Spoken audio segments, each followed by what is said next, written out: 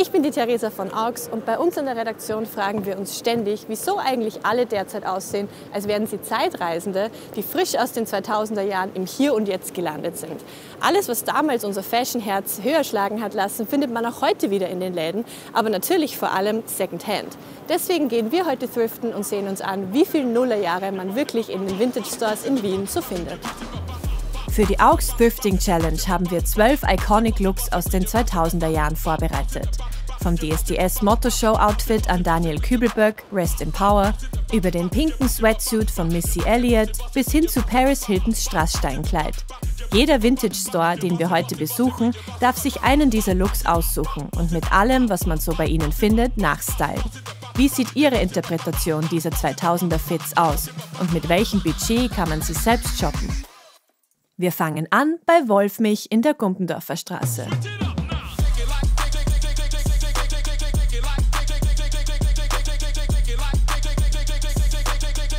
Wollen wir uns einfach mal anschauen und schauen, welchen dieser Looks man hier im Wolfmich Store nachshoppen könnte? Gerne. Ja, eigentlich alle Looks. Das ist ein bisschen schwierig, aber... Machen wir Lindsay Lohan? Ja.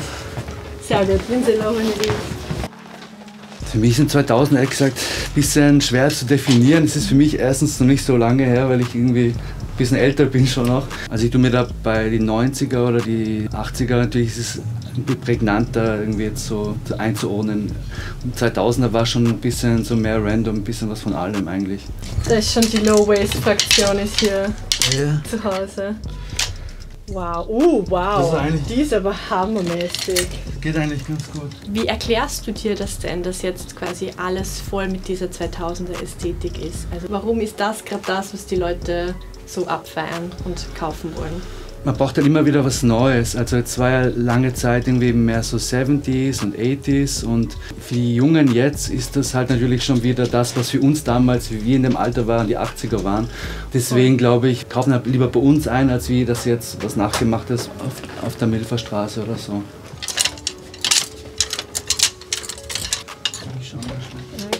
Ich finde halt, es gibt überhaupt nicht mehr so, dass man ein Jahrzehnt jetzt total in ist. Also es ist jedes Jahrzehnt irgendwie angesagt. Also Balenciaga ist eher so auf 80er Jahre, Gucci eher auf 70er Jahre, Prada macht so, weiß ich, 90er Jahre. Irgendwie ist es eigentlich alles bunt gemischt. Das ist ja auch so cool jetzt, dass man jetzt nicht mehr einen Look oder einem Jahrzehnt so nachlaufen muss, sondern einfach das anzieht, was einem passt und es auch mixen kann.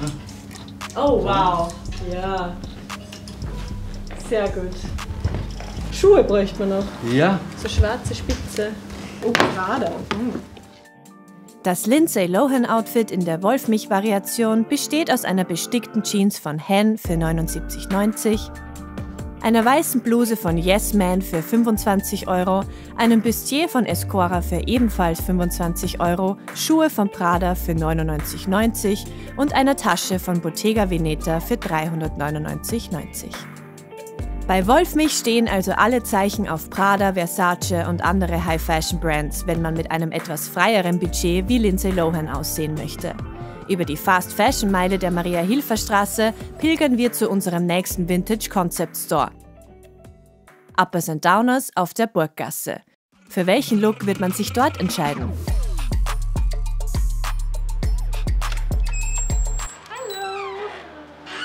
Was würdest du sagen, was kann man hier in Uppers and Downers am besten nachshoppen? Ja, gute Frage. Vielleicht so All Denim? All Denim geht auf jeden Fall. Das kennt jeder. Ja, sollen wir mal ein bisschen schauen? Ja, sehr, sehr gern. Okay. Also, was ich beim Secondhand-Shopping besonders spannend finde, ist, dass man auf keinen Fall mit einer klaren Vorstellung shoppen gehen darf, sondern man muss total offen sein für alles. Man muss sich auch die Zeit nehmen. Ja, man freut sich dann irgendwie umso mehr, wenn man was findet, was wirklich passt. Das ist so der Charme an dem Ganzen für mich. Merkst du das, dass die Leute ganz besonders eben diese Ära nachfragen, wenn sie reinkommen? Ja, ich glaube, es kommt auf jeden Fall mehr und mehr, vor allem bei den Jüngeren, also Teenager vor allem, glaube ich, sind sehr an der 2000er Fashion interessiert. Warum glaubst du, ist das so?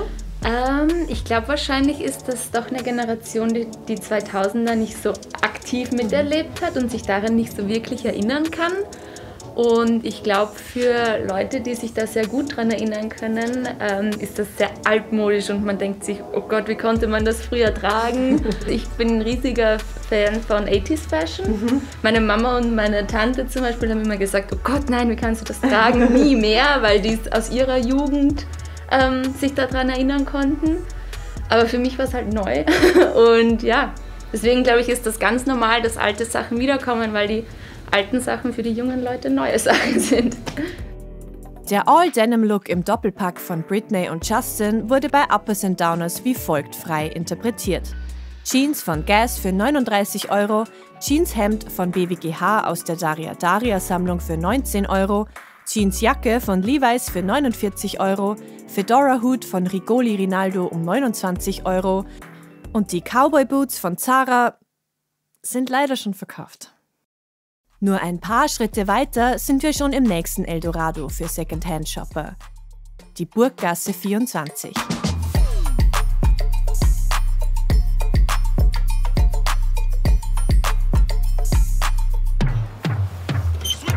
Wir haben einige Iconic Looks aus den 2000er Jahren vorbereitet. Okay. Du darfst jetzt einen aussuchen, den wir hier in der Burggasse 24 nachshoppen sozusagen oder nachkreieren. Wir haben hier einmal Ashley Tisdale am Red Carpet.